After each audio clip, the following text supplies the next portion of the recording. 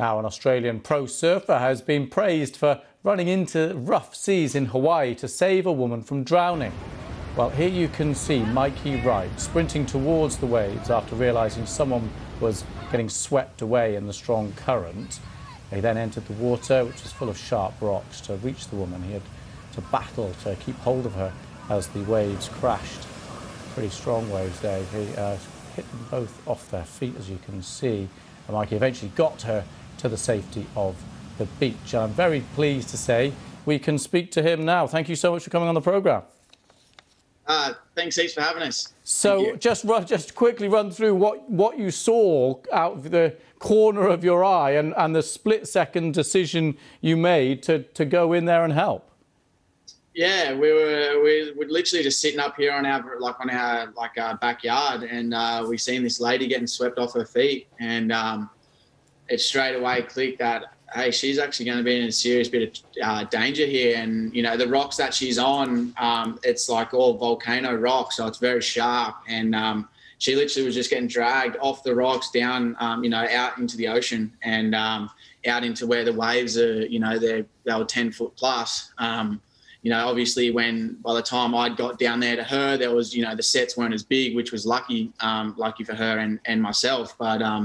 But yeah, as soon as I seen it, I was like, this lady's going to need saving. So I, jumped the fence and ripped my shirt off and just ran straight down the beach as quick as I could. And assess the situation as I was running to see which was the best way and the quickest way to get to her.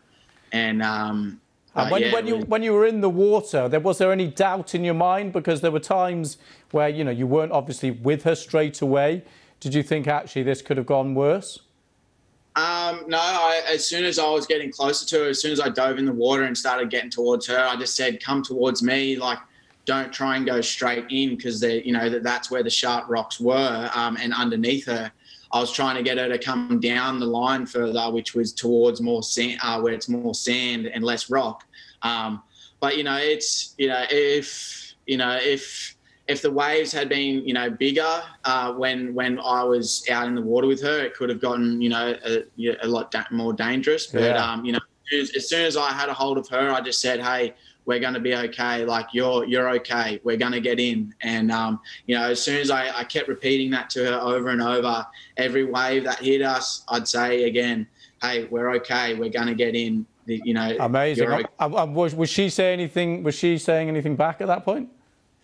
At that point, she was just like, okay. And I just kept, she pretty much was only saying okay. And I said, do not let go, just hold on to me. And, that's why my sister was actually on the beach, and she'd warned me that there was a double up coming. That's why I picked her up and kind of just jumped into the wave, copying the hit of the wave on my back. And then we kind of got pushed down into the rocks a little bit. She had already got scratches all over her body, and I got some down my back and a lot across my arms and stuff. But for the situation we were in, we both came out pretty unscathed, and at the end of the day, she's safe now, and to get her up the beach, right, and to see how thankful she was, and to see her son came running down the beach. At the time, I didn't know it was her son, and he just latched onto me and just was hugging me and didn't let go for a minute, and just kept saying, thank you so much. You saved my mom. I thought she was gone.